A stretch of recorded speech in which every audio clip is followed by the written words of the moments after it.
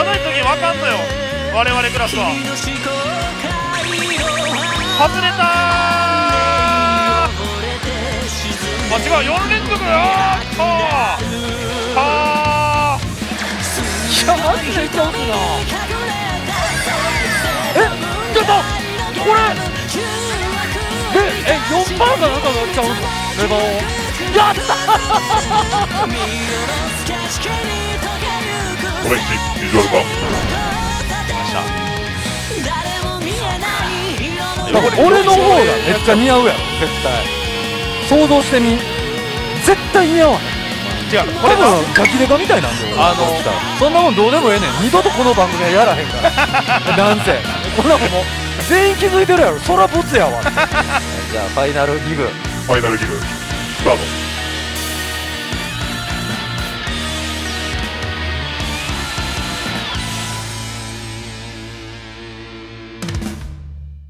もう最後はさ、はい、仲良くリゼロ打と。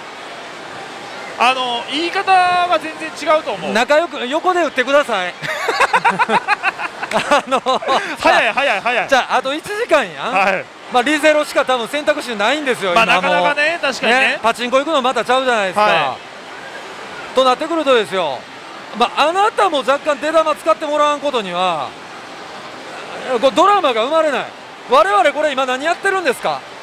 ボツ企画を、はい、もっぺんこう映像化して上の人に見せるっていう、はい、大義名分があるんですよね。ってことは我々で、はい、無理やりこうちょっとデッドヒート感出していかんとあかんから、ちょっとここは申し訳ないですけどほんま二郎さんほんま申し訳ない。せっかく語れてて見てくださいよこいつらの目。この企画やりとうてしゃあないんですよ多分。やりたかったんやレギュラー番組で。分かった、頼ますよほんまに。リゼロ叩き合おう。お願いします。いや、いいよ。横来てもらっていいですか。行くわ。すいません勝てる気せえへんわなあ。まあ、設定1上等、モード A 上等で売ってますんで、貯めれば貯めるほどやっぱり AT が近づくと。つまり体操1回あたりにもう100枚ぐらいの価値あるんちゃうかっていうぐらいそれは言い過ぎにしても、それぐらいやっぱこれたくさん貯めるの大事ですから。あ、やっぱそうなの。もちろん。いやなんか初めに言われてたできれっていうのばっかりさ思って、やっぱこういうの俺あれやったんやけど、できれじゃないんね。まあそうね、なんかそのなんていうの、フィルターを通して見てる人多いからさ。で確かにできれに見えんこともないし、で見えてない数値が大事な部分もあるから。だからここのアイコンなんて結局、要は期待度みたいなもんやと思ってて、正解か否かを見せてると。そうでもそうでもないのよね、やっぱりゼロは。でもちろんほぼ AT 入るだろうみたいな条件整えられて白芸に挑むこともあると、高設定だと。なるほどな。ただまあ設定1だとやっぱりすげえガチだなって思うから。やっぱわけわからんまま一人で打つより横にお前がいる方が楽しいな俺アレクサみたいに言わんといてルーレットポン、撃破率アップ。黄色か。はい、カットイン。あー寒い。勝負しよう。一緒や。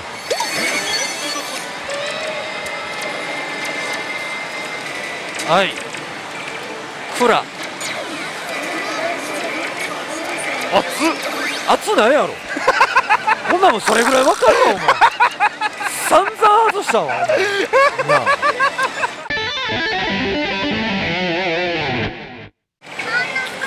皮がすれて脇痛いわなんやねんこの服なあ。いやいや、おしゃれは我慢よ。いやおしゃれちゃうわなお前。どんな痛い思てんのこれ。あ、金ショコ熱っ。これクソ熱のステージだね。もう当たりよね。当たり。いや悪いな。いや、まあしゃあないそれはもう。いやー素晴らしい。これ来るんちゃうかな。当たりそう。長年のねこのスロットのあれで分かるわ。ほら全然違う。これ80匹で 80% のことやろ多分ね。はい、ウルガルム、これはもらいましたね。お先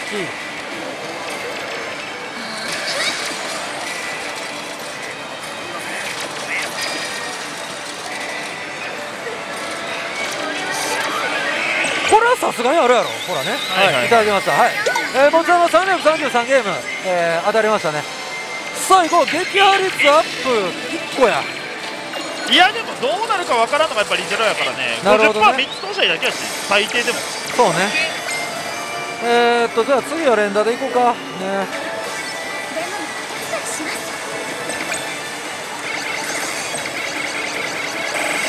58、よし行こう。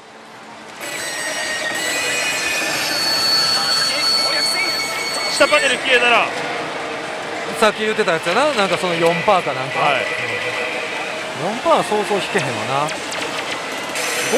58% やろ。いけるいける。ちなみにレブちゃんから喋ったらチャンスね。おおいいね。じゃあチャンスアップ1今。うわーマジか。ミミちゃんからでも次クルシュならめっちゃチャンス。半分いってもチャンス。今ノーマルパターン。これいったらチャンス。そう討伐されたらもうほぼ終わり。いやそんなこともないよ。結構初戦はね演出バラバラな気がする。討伐隊行ってもうた。あ全然ある。マジかよ。初戦はね意外と全然残っとるで。次叩いてみんな。むちゃくちゃ残っとったわ HP。 スバル出てくんちゃう。ある全然あるあるんや。全然ある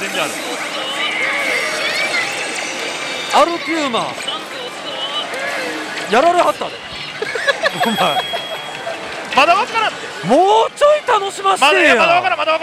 諦めたか。いや諦めるやろ。いやまだ終わった。いやまだ分からん。嘘つくな。まだ分からん。ランプ見て。ランプどれ消えたわ。血玉くらいでこれ引き継いだんちゃうの。そうよ。回すべきやんなちゃうの。どうなん教えて回していいと思う。で俺もどうせあと400回すし待つから200-300円ぐらいは SSR って出てくるかもしれんで。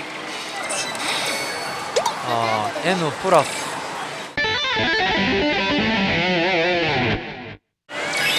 あいってきた。お前マジか。いやそんな大それたことちゃうでこれ。たまに行かせるけどこれは多分前兆から大丈夫だと思うんですけどね。鬼やつ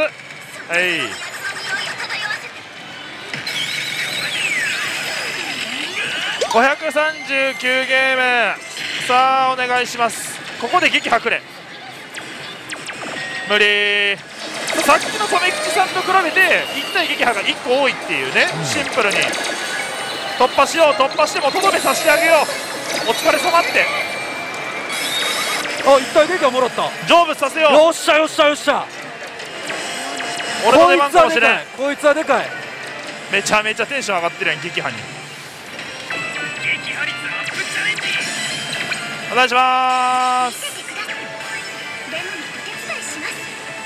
最低57。3456ここから。いやいい 62% を2回通すそんな簡単な話ありますか。それはいけそうやな。はい、いただきました。やっぱ何回やってもな白芸攻略戦おもろいのよね。やった。俺金色やまた。あらすごい。あるぜ。はい撃破。当たるよ。鬼がかってますね。やて頼むぞ。これでもこいつ外してレミちゃん俺入れたらワンチャンあるよな。あるよなあ。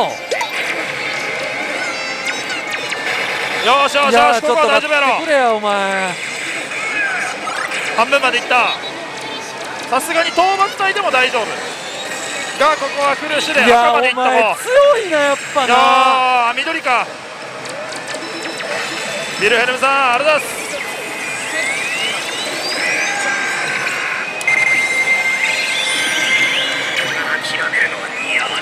次ラストここまで来る。いやちょっと待って、それで俺2戦目で死んだら嫌やここまで来る。いやまあ行ってみようか。来るなら待っとくわ。お行くよ、行く。ここのポイント少なくても、はい、もらえるところで一体撃破もらったりできんの。あると思う。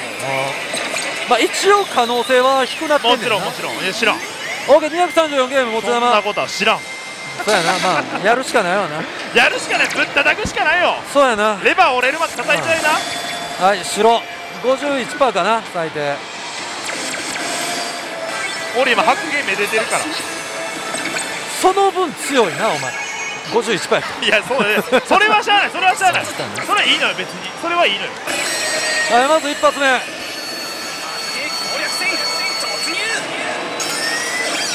下パネル消えろって思うのは厚かましすぎる。なんでやねん。厚かまし厚かまし。やないか。ちゃんと戦え。やないか。負けるんじゃん。いや負けへんてお前。勝ってんねん1個。1体撃破持っとんねん。分かった邪魔せんとって。追撃やて。これ関係ないの？関係ないの？追撃ってこれめっちゃ2個目に続くとかないの？追撃言うてんのにない一発しか芝居取らへんやん。一発で倒したんや。一発で倒したってこと？そこのレバーで決まるからね。今の？違う次の51%よ。そう取ってよ。押しめよ。それ強いんだ。どうなの？何やねんお前な、知らんから思ってな男んなやなあ。レベルよしオッケーいいぞリカードでいい。いやビルヘルムもらっとこよ。お前くいや逆に熱いとかあんの？うわーお前これさっきのあかんパターンや。いやまだ大丈夫やって。悲観的になるほどではないって。まだ 51% やで。まだ大丈夫。51ぐらいくれや。51ぐらいくれや。いやまだわからんってそれは。どうしてや。もうさ赤までこっからバーン減らへん。あり得る。全然やん、黄色やん。でもここで最低レムね。ビルヘルムスバル来たら AT。 惜しいってなんでやねん。惜しいってあと1個進んだ。そう1個進んだ。スバルやったな。隣やった。惜しかった。いやちょっと通したいな。これぐらい夢見させてや。これで何パーぐらい二郎さん？いやもう 90% ぐらいあるんちゃう？ほんまに言うてる？お前さっき外したで。いや大丈夫。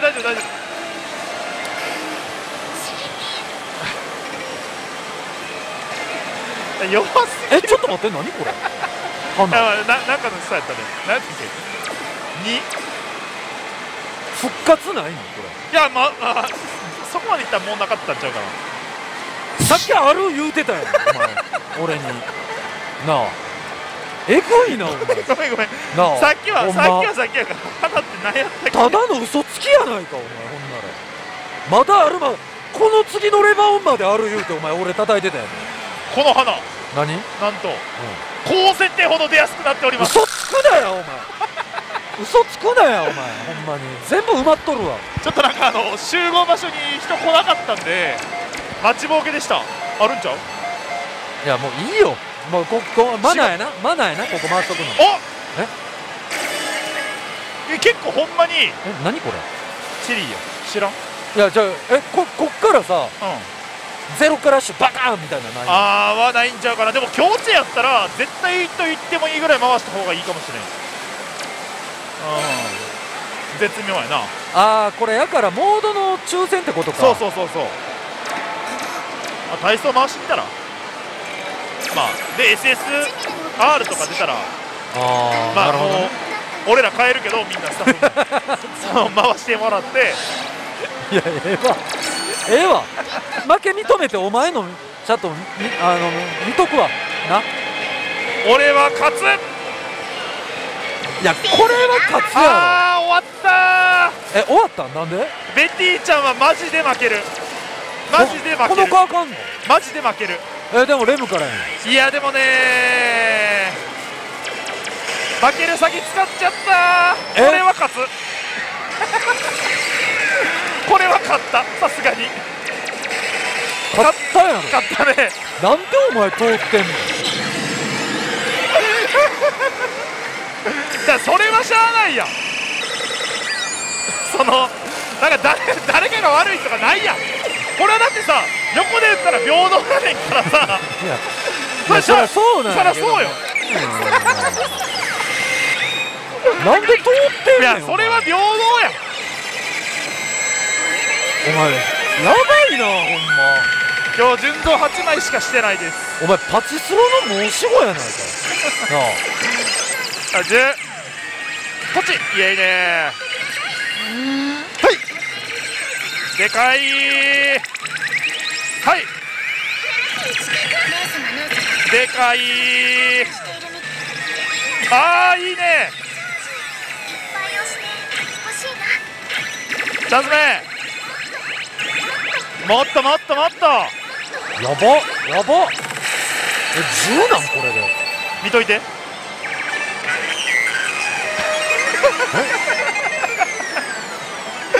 なんでゼロが来んの？ 10とかない。 100！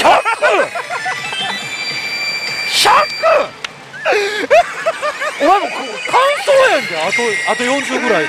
そうね、感想いける気すんな、さすがに。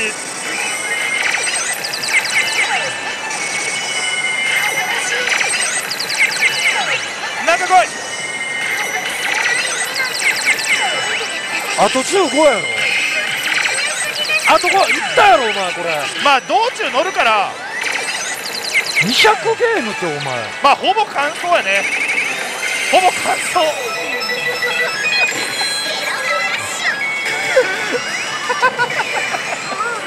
いやでもこれはなんかありがとう、誘ってもらったからさ。ちょ待って、お前今日異様やろ。これはねできすぎやね、さすがに。だから5000枚ぐらい出るってことか。まあちょっと減らしたから、まあ4000枚でもあるね。やば。もう僕終わります。もうこんなんようってられんわ。いやでもこれよりさジャグラーの方が早ない？いやもういいよ、もうしんどいってスロットもうお腹いっぱいやで。もう勘弁してください。いやでもまだ分からんて、これ蓋開けてみな結果分からんて。いやもう感想やろ。いやいや違う違う、でもサマイス対決やから俺とトメキちゃんの。何言うてんのかほんま。わけのわからんこと言いやがってほんま。喉潰すぞお前。二度と喋れんように。いやでもすごいわ。すごい、これはね、なかなか久々にね、僕は黒バラのジロウを見ましたね。はい、以上です。ありがとうございました。はいはい、ありがとう。これこれ。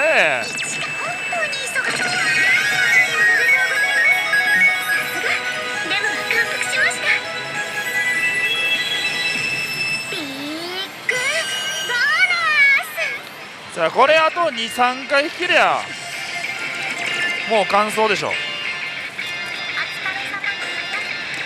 疲れ様なのよ。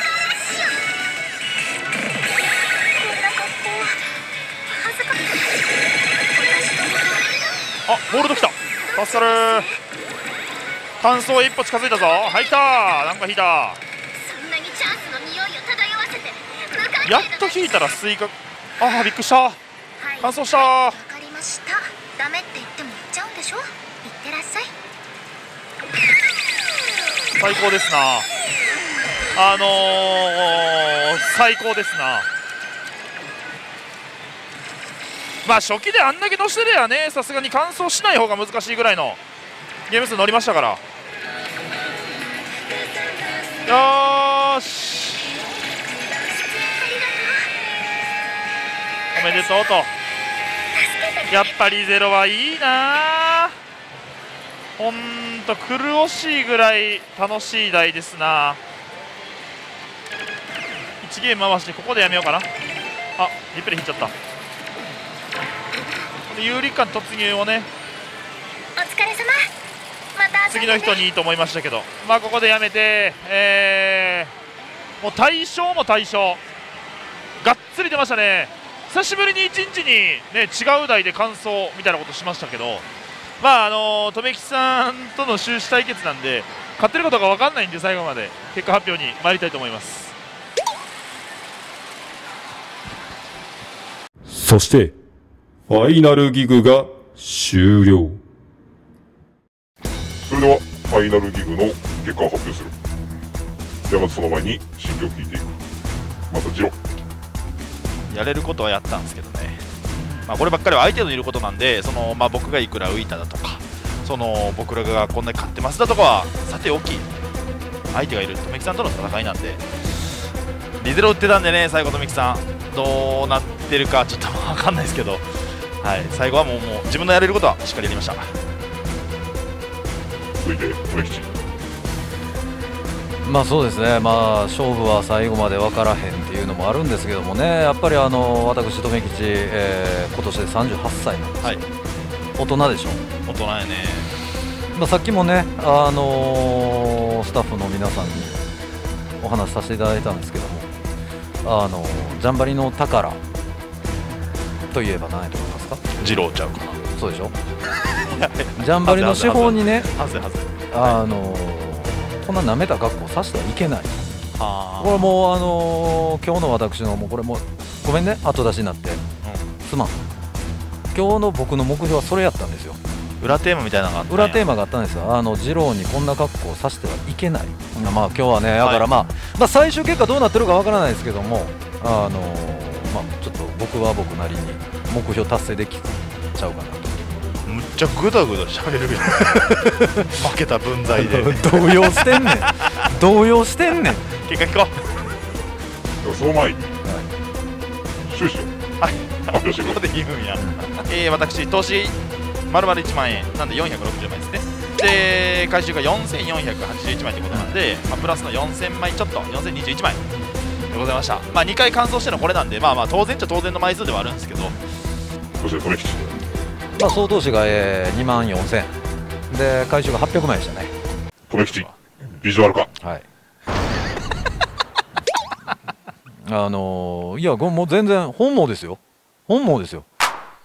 まあビジュアル化って朝から言ってきましたけど、ちょっと違いましたね。これ悪魔化でした。